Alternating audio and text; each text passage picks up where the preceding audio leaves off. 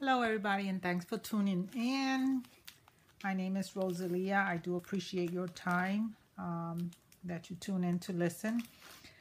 I have a couple of videos about scraps. I mean scraps, little bits and pieces like that if you haven't watched my other videos. So the last time that we met, I had shown you this page, which I had added my little cards that others might consider ATCs, but they're really not because I use them in my work. And I added this one. I added some butterflies. I don't know how much I finished when I spoke to you the last time. I didn't review my video. But this page was something really crazy. And it also has to do with those down to the bone scraps that you normally throw in the garbage. Okay. So this area here was one of them. You see those, the red part, and you have hole punches, and I have this flower. So it was almost to the bone. And I said, oh, I can use that for texture, and I did. And I said, I don't know what, and this heart was here, and I didn't know what was going to become of this page. So this is what I have developed. Crazy, but I like it. I had a little sentiment there that I stamped and fuzzy cut. That's another video that I had also, how you just go ahead and stamp some of your stamps, and then you can fuzzy cut and add them later on. A heart that I found in my Cricut, I did it out of paper. It turned out really nice because this is a little hole that it leaves, so then you can see the underlying paper. Okay, and I added that a little texture paste and some stencil with texture paste and some of that glossy accent that I added. See, you can see it, and so forth. So, you know, again, a lot of texture paste, and you know, my circles and so forth. So the other one I wanted to show you also was this one. I found I had shown I had shown this before, where I stamped. Usually I will fuzzy cut the flower, but I thought this would look really nice the way that it is, and I really like that. So I thought I'd try it again with the butterfly. I took a text page, and then I put it, I think I put it under a cardstock, very thin cardstock, to give it some sturdiness, because the paper is really, you know, thin. And then I used it in this fashion. I just like it. And of course, I go my little scrap cards, okay?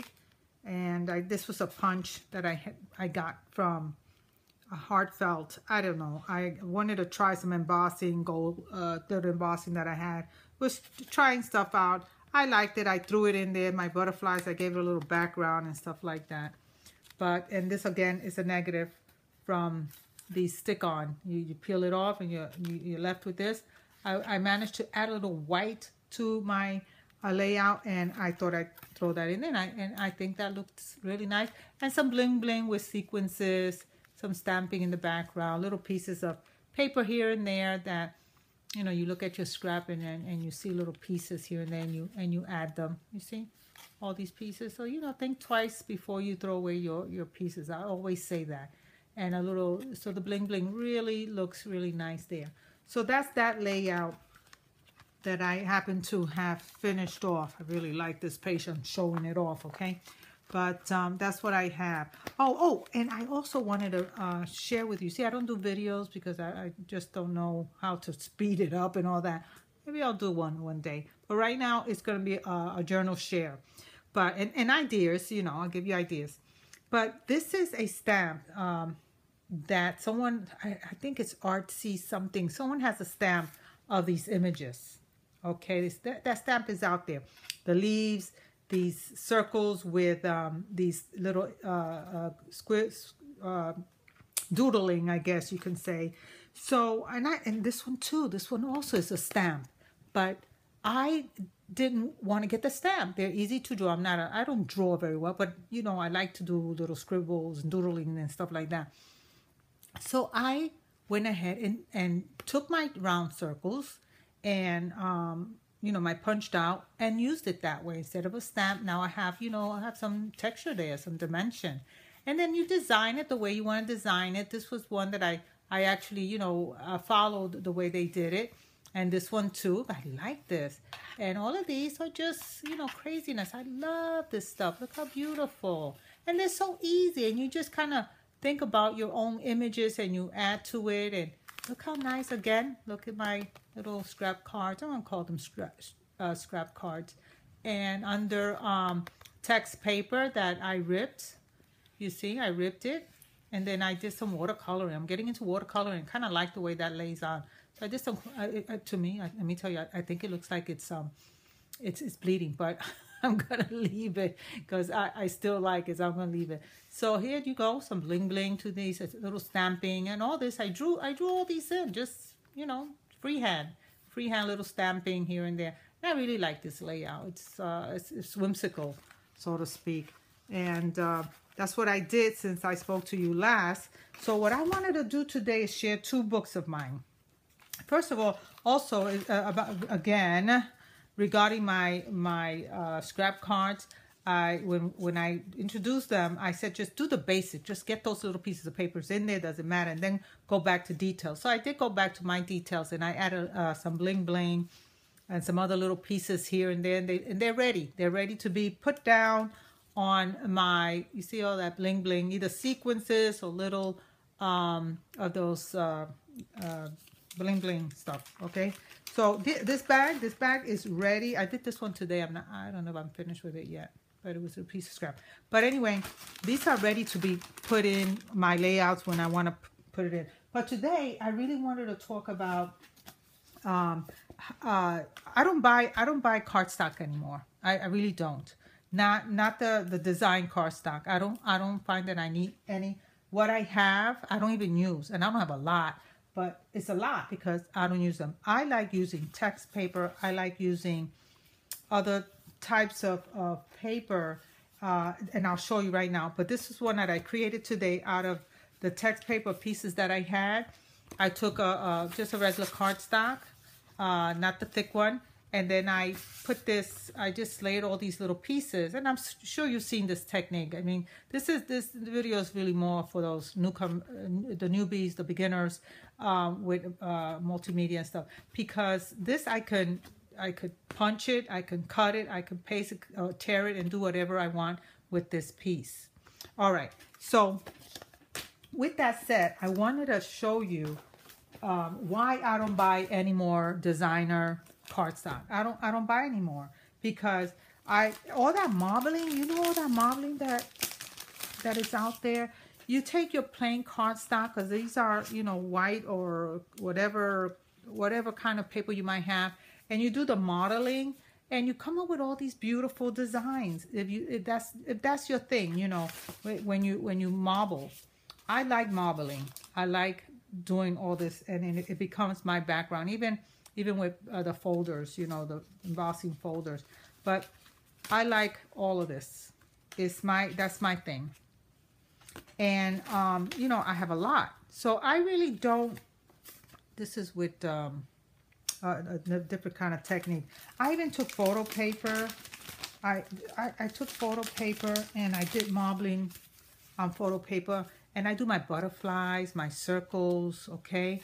And these are the photo paper. This was a cardstock that I've had for a while. I just, you know, did a little spritzing. This is watercolor paper, and it looks really nice. I spray it. Some of it is, I did some jelly printing and stuff like that, but I don't need to really, I mean, look how nice that is with the folder. Real, a lot of dimension. So I really don't get any more designer papers at Michael's or any of those other places. And look at this. I did this the other day with my daughter with ink and salt water and bleach water. Some lady has this technique. It didn't quite work out the way I wanted to, but I needed to get some more intense watercolor ink because it's supposed to like spread and just blow out, you know. So I wanted to try it again, but I like the way it turned out. So this book here, this loose leaf book, I made it into my go-to cardstock when I need something. I go to this, and I have some of the text paper. I have the jelly printing. I have jelly print. This is the scraps. These are scraps that when I was cutting out, I don't know what I was doing, the cards or something I was cutting, but I was left with a lot of these pieces. So I went ahead and inked them up, sprayed them, and I'm going to use them on whatever comes up. Look how beautiful. This is from spraying, inking, and all that kind of stuff. So this is my cardstock. This is my go-to. And I just wanted to share with you that, you know, you don't always have to go and get cardstock. You can use what you have in your house with your paints, with your sprays. This is when I was jelly printing. These look really nice. Okay, oh, and this is a mask. Oh gosh, I can't think of it, but there's a technique out there that gives you this look, and I just love it. It gives you this nice print, and then you can stamp and everything on it.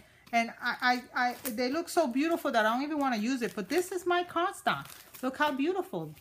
It's just a beautiful cardstock. So I don't, and you know, a lot of this I don't even want to use. This is my printing and so forth. So this is what I use. Unless I create more out of text paper, this is what I use. In addition to that, there was this lady, oh, she does a lot of those mini albums, and she has where you have to purchase the printables and stuff like that. But this here was her idea of having a scrap book to organize your scraps. I don't put them where the other papers are, but I just go here and I need any little strips. And what I did was I sold it in my machine. Did I? Yep. How the heck did I do this? You know what? I don't even remember how I did this. But in any case, I have these pockets in here, and I put this is a long one, so I put all the actual designer cardstock in here. As you can see, the designer cardstock that I have in here. Oh, these were those cards, you know, those business card pockets. That's what this is.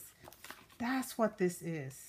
So so this is how I keep my designer and then other little scraps and stuff. And this is also my go-to spot when I want, you know, to use any designer, just to use it up. This is what I go. So I highly recommend a loose leaf for your scraps.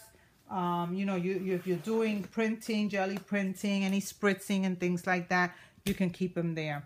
I wanted to also tell you about, because this was awesome. I forgot who I got it from, but she took a cardstock and she laminated it. Okay. And what this does is, let me see, where's my book? Oh, if I have to, instead of going and get some parchment paper or whatever kind of paper, you just put it on your page and do your thing, and it protects your underneath page. And then the nice thing about it is you can wipe everything off. Nothing sticks to it.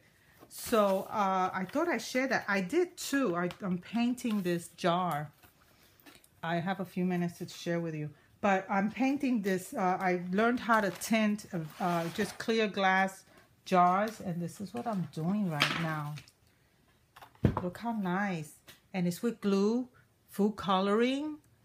Just put enough glue so you know you have enough glue to put this in to cover the glass, and a few drops of the food coloring and a little bit of water. I just spray it one time, you know, spray it one time. Mix it nicely. Make sure you don't have any bubbles. If you have bubbles, that's a problem. I already washed one of my vases once already. And then you just put it in, you start moving it around until it covers it, and they put upside down. I move it every so often because it accumulates the paint and let it drip. So I move it around, and then I wipe this off. And this is glue and paint. And you see, I wipe this off. I don't know if you can see that. But I just take and oops, this way. Should I go this way? Yeah. So, and I just wipe it off because it'll drip, and then it's tinted glass. How cheap is that? Again, you use what you have. So my time is almost up, and I want to thank you for tuning in. And I think today was like on the spur of the moment, because that's why I don't understand how people make so many videos every week. I don't know if they do it every week. I might have to do it a little less often, because every week today I had to think about, okay, what did I want to talk to my audience about? I'm glad I had something to say, because I wanted to show at least the beginners, right? The beginners. And I'm going to put the word beginners on this video, because they can just use books, pages, magazine pages. They don't have to really go out and get all this designer stuff. Okay, my 15 minutes of fame is up. I gotta go. Thanks for tuning in and give me a like. See you next week. Bye.